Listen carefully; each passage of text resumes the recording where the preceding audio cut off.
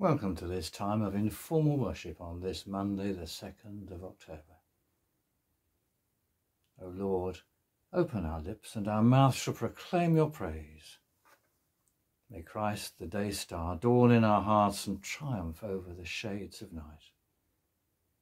Come, let us sing to the Lord. Let us heartily rejoice in the rock of our salvation. Let us come into his presence with thanksgiving and be glad in him with psalms. For the Lord is a great God and a great King above all gods. Come, let us worship and fall down and kneel before the Lord our Maker. For he is our God. We are the people of his pasture and the sheep of his hand. Glory to the Father, to the Son, and to the Holy Spirit, as it was in the beginning, is now, and shall be forever. Amen. Blessed are you, Creator of all. To you be praise and glory forever. As your dawn renews the face of the earth, bringing light and life to all creation, may we rejoice in this day that you have made. As we wake refreshed from the depths of sleep, open our eyes to behold your presence, and strengthen our hands to do your will, that the world may rejoice and give you praise. Blessed be God, Father, Son, and Holy Spirit. Blessed be God forever. The night has passed and the day lies open before us. Let us pray with one heart and mind.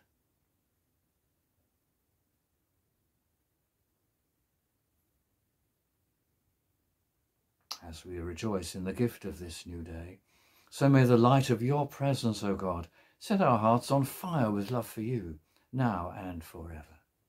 Amen. Our psalm this morning is Psalm number 71. Psalm 71.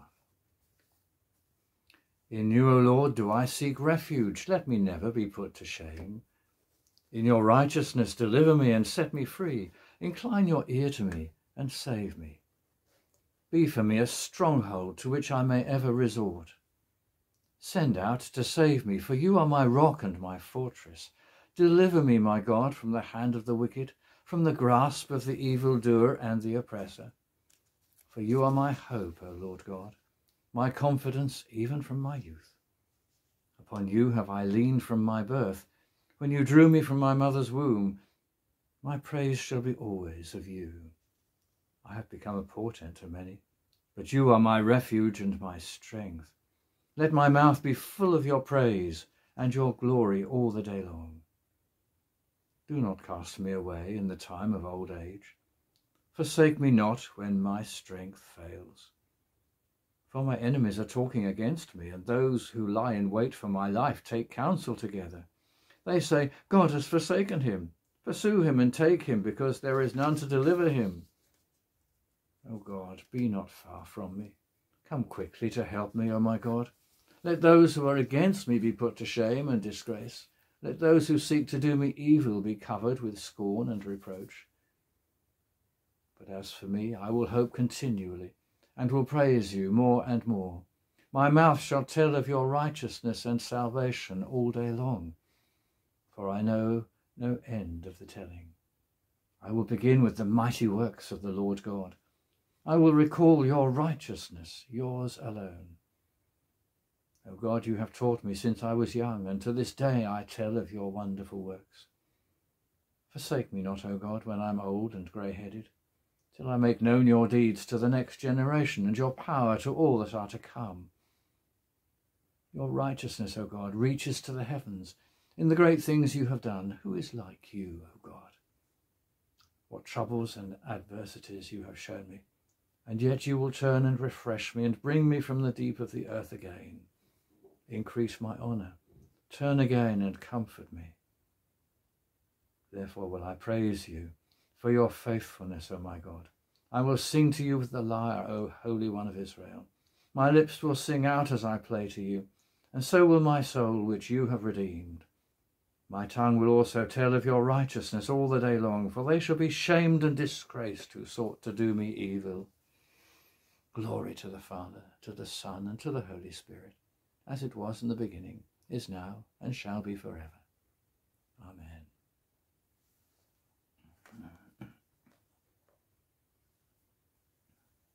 All the earth shout and sing for joy, for great in your midst is the Holy One. Behold, God is my salvation. I will trust and will not be afraid, for the Lord God is my strength and my song, and has become my salvation. With joy you will draw water from the wells of salvation. On that day you will say, give thanks to the Lord, call upon his name, make known his deeds among the nations, proclaim that his name is exalted. Sing God's praises, who has triumphed gloriously. Let this be known in all the world. Shout and sing for joy, you that dwell in Zion, for great in your midst is the Holy One of Israel. Glory to the Father, to the Son, and to the Holy Spirit, as it was in the beginning, is now, and shall be forever. All the earth shout and sing for joy, for great in your midst is the Holy One. And so to our reading of Scripture this morning, taken from St. Mark's Gospel, and it's chapter 14 and the first 11 verses.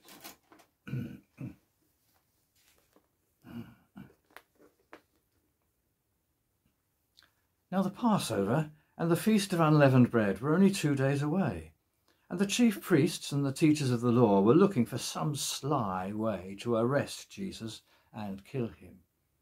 But not during the feast, they said, or the people may riot. While he was in Bethany, reclining at the table, in the home of a man known as Simon the leper, a woman came with an alabaster jar of very expensive perfume made of pure nard. She broke the jar and poured the perfume on his head. Some of those present were saying indignantly to one another, "Why this waste of perfume? It could have been sold for more than a year's wages and the money given to the poor." And they rebuked her harshly. "Leave her alone," said Jesus. "Why are you bothering her? She has done a beautiful thing to me. The poor you will always have with you, and you can help them any time you want. But you will not always have me. She did what she could. She poured perfume on my body beforehand to prepare for my burial. I tell you the truth, wherever the gospel is preached throughout the world, what she has done will also be told in memory of her." Then Judas Iscariot, one of the 12, went to the chief priests to betray Jesus to them. They were delighted to hear this and promised to give him money.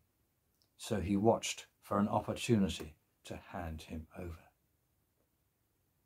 This is the word of the Lord. Thanks be to God.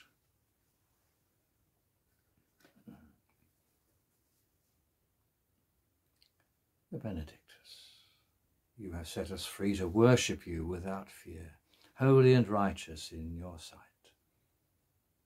Blessed be the Lord, the God of Israel, who has come to his people and set them free. He has raised up for us a mighty Saviour, born of the house of his servant David. Through his holy prophets, God promised of old to save us from our enemies, from the hands of all that hate us, to show mercy to our ancestors and to remember his holy covenant. This was the oath God swore to our father Abraham, to set us free from the hands of our enemies, free to worship him without fear, holy and righteous in his sight all the days of our life. And you, child, shall be called the prophet of the Most High, for you will go before the Lord to prepare his way, to give his people knowledge of salvation by the forgiveness of all their sins. In the tender compassion of our God, the dawn from on high shall break upon us, to shine on those who dwell in darkness and the shadow of death, and to guide our feet into the way of peace. Glory to the Father, to the Son, and to the Holy Spirit, as it was in the beginning, is now, and shall be forever. Amen. You have set us free to worship you without fear, holy and righteous in your sight.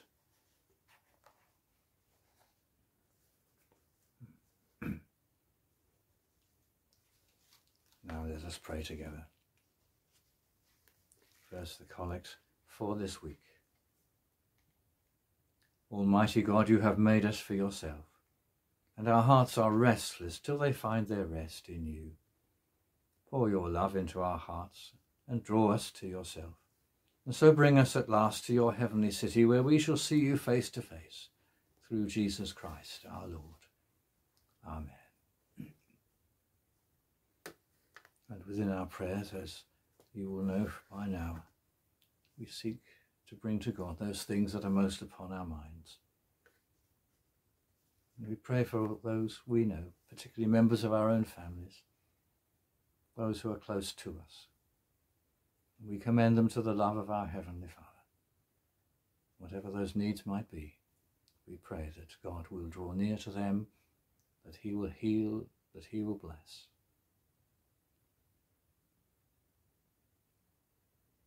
We name them before God. He knows them, and he knows their condition, he knows their situation. We commend them to his love, and we pray for our family and our friends.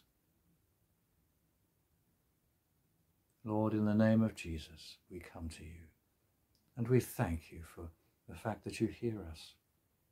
You sent the Lord Jesus to be our Saviour and our friend and our Lord and our Master, to demonstrate your love and your compassion, and above all, to give his life for us. And we thank you that you were willing to pay that price, that we might be reconciled to our Heavenly Father, and that we might know the presence and the power of the living God in our lives. We thank you, dear Lord, in the name of the Lord Jesus.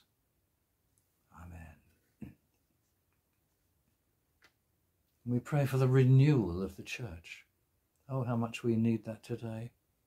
There seems to be a real departure from the teaching of the Scriptures, a departure from the Lord Jesus, a departure from the way of salvation. People are going their own way, doing their own thing, and imagining it is still Christian. And so we pray for the renewal of the church in faith and love and service. We pray for our bishops, many of whom seem to be wandering from the faith. And we pray that the Lord will draw them to himself, open their eyes and their hearts and their minds. And we pray that there may be a real returning to the love of Jesus and to concerns for him.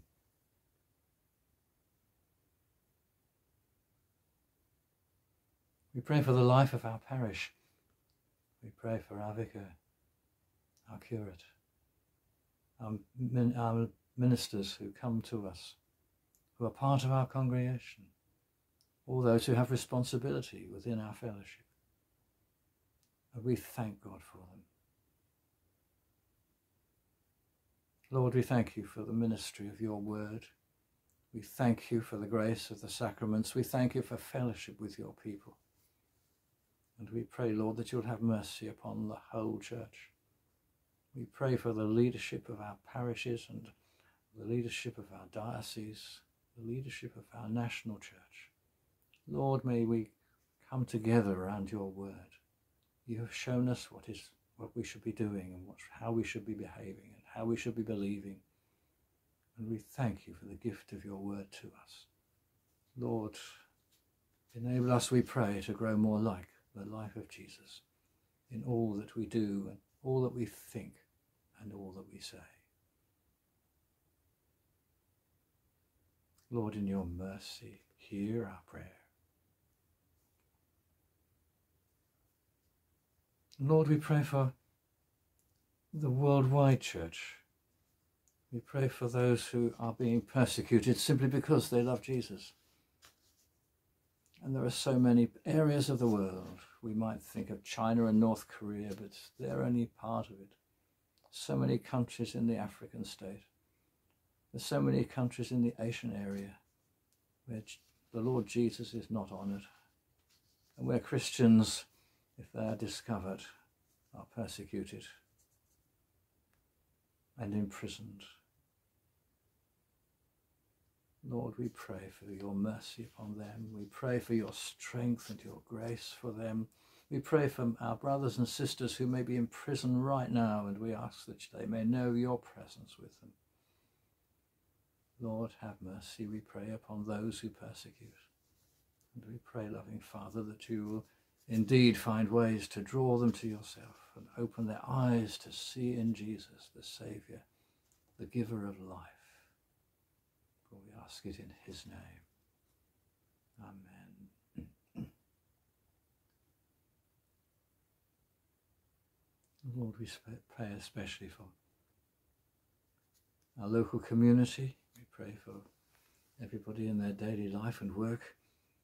We pray for the young and the elderly, families. We pray for the lonely.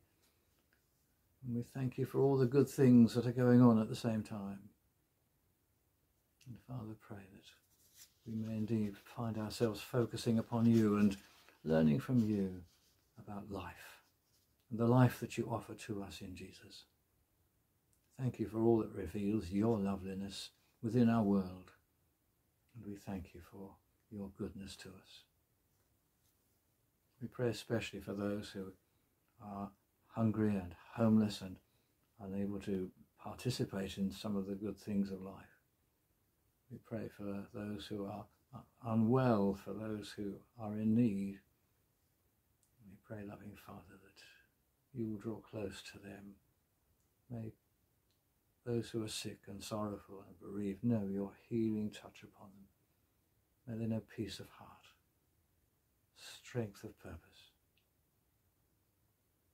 And we thank you for all who bring comfort and care and healing. And pray, loving Father, for your continued blessing. We thank you for the organizations that help and encourage and bring relief. Lord, in your mercy, hear our prayer. A moment of just being quiet where we can bring to God those things that are most upon our minds and upon our hearts, the things that cause us sleepless nights. We pray that the Lord may bring us peace. And we pray that God will bring his will and purposes to bear in his world.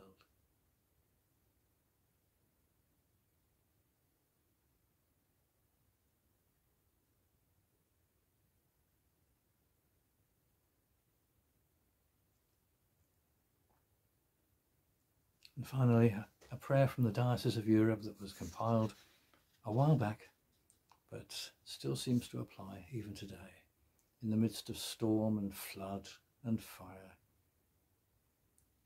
We pray for Barnabas Aid and Tear Fund operations, Operation Christmas Child.